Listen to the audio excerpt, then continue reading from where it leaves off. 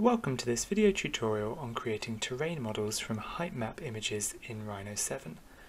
A heightmap is a black and white image that represents the height of a series of objects as seen from a flat point of view. The white objects in the image are the highest points, with the black objects being the lowest points, and we can use these black and white images to create height field based images that can extrude or change a surface in Rhino to conform to a certain sort of mountainscape or other image that might be represented by this height data. Now we're going to begin this tutorial by going to this website here, which is a height map generation website, and I put a link to this in the description of this particular video. On this website you can locate particular places in the world, and we can move around our square here, which we can define a particular size of, to pick up height map data based on real world locations. This is free to download via this website as well, so it's a great resource if you're looking to create complex kind of height map generation or complex terrains using this method. For this particular tutorial I'm going to zoom in on this area here, and we're going to define a map size of around 18 kilometers. Once you've defined the exact size of your map, we can then hit refresh to refresh this data to give us the map height and the kind of minimum and maximum heights that are arranged in our particular map location here.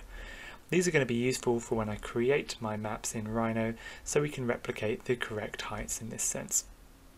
The map size is also a useful feature to pay attention to, which we'll use to accurately scale the map when we bring it into Rhino. Once you've got this, we can download the map on this website by clicking this download PNG height map here, and it will take a little bit of time to load up, and then we'll download as an image file, as we can see there.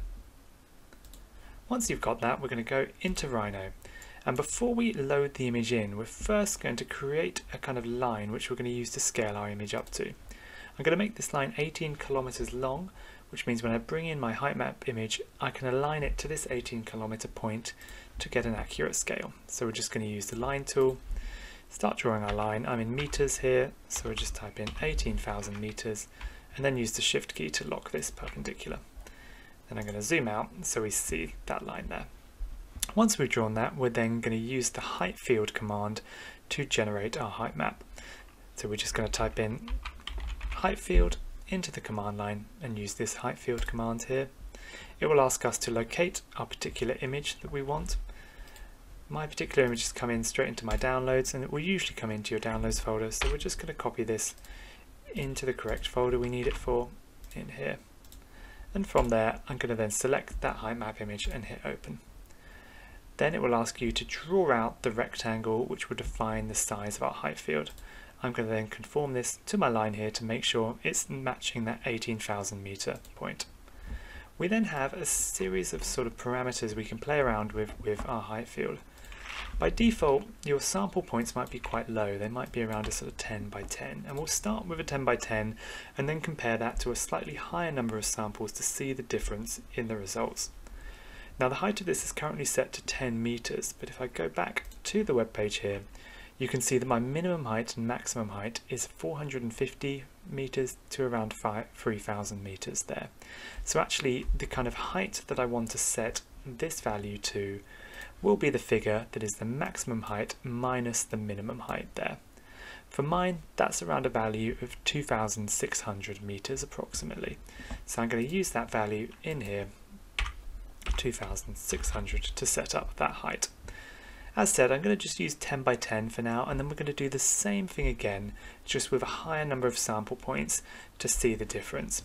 You can also set the image as the texture of this, but because I just want the base geometry, I'm just going to leave that ticked off for now. I also want to create a surface with this rather than a mesh, which will give me a little bit more control and the ability to chop in and create this into a 3D piece of geometry once we've made it. So once you're happy with those points, we're then going to hit OK to generate our mesh here. You'll see, depending on the size you create and the number of sample points you use, this might take a longer or shorter amount of time to generate that particular mesh. But now you can see it's complete. We then have our height map data. Now compared to the image I've downloaded in, you'll see that this looks quite accurate in terms of the sort of peaks and valleys I'm getting from this particular height map. and that's not really represented in this terrain. It's very loose and it's not very accurate in there. So what we're going to do is we're going to try and create another one here to look at how to increase the accuracy and complexity of this particular piece of terrain. So I'm going to use that Heightfield command again. We're going to select the same height map, hit open, specify my length again, and this time I'm going to set the number of sample points to 200 by 200, like so. When doing this, Rhino will often come up with this little warning saying that this is going to create a very dense surface in this case. We usually need to save before we proceed, so I'm just going to save this model out there, just so we have a copy of it saved, just in case Rhino crashes in the generation of this Heightfield.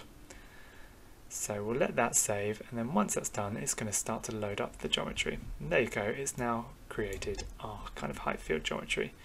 You'll see now, because we've really upped that amount of sample points we're using, suddenly the geometry is much more accurate there, and we've got really nice kind of peaks and hills that are forming in this piece. You might want to always go back and tweak that just to get the accurate amount, but you'll find that the number of sample points drastically affects the result of the resulting terrain there. And if we set that to rendered view, we can start to see that particular terrain piece here. You might notice there's some flat spots on the kind of piece of terrain here, and this might be to do with the particular place you're locating your terrain from, or it might be to do with some of the settings on the map. With this sort of base level setting might need to be adjusted, and the height scale might need to be adjusted there as well.